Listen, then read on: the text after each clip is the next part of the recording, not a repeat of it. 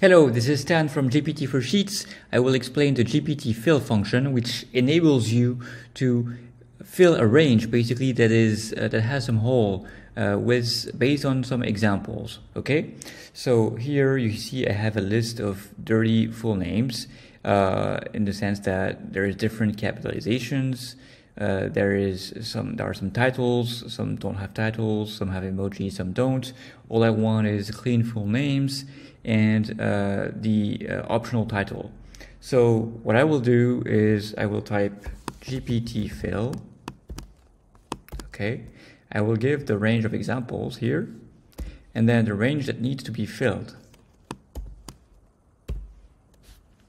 And GPT fill does the rest. There we go. That's great. So it got everything right, the capitalizations and the titles.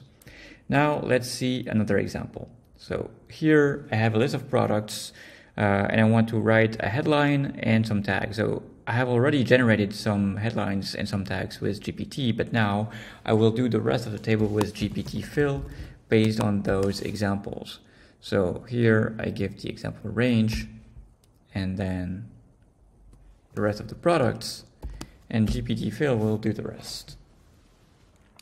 In a few seconds, the headlines and the tags will appear for all products. So there you go. Okay. But this is good, but what if I have a new product here? Now I need to go into my range and augment it to 15, and then it's going to recompute everything, so that's not really great. What I really want to do is to be able to drag a formula so that when I add another, let's say a phone or a kite or a surfboard, so that I can just drag the formula, which I cannot do from here. As you can see, it does nothing because the formula is up there.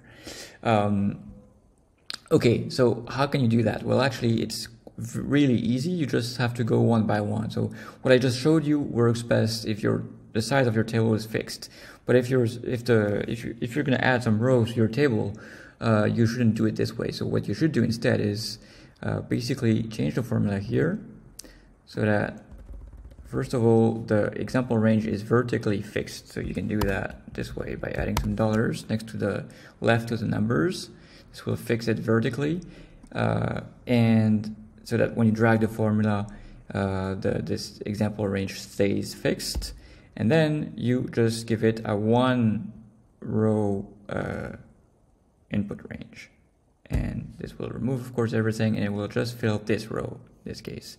And now, what you can do is drag the formula down until whatever you want. There you go. And then if you want to add, I don't know, an umbrella to your catalog, well, you can then drag this and it will work. Okay, well, so I think that's a really great formula function, GPT fill. So as always, please comment under the video, tell me what works, what doesn't. Do not hesitate to provide as much feedback as you can. It really helps us improve the product. And do not forget to subscribe on the channel. Thank you.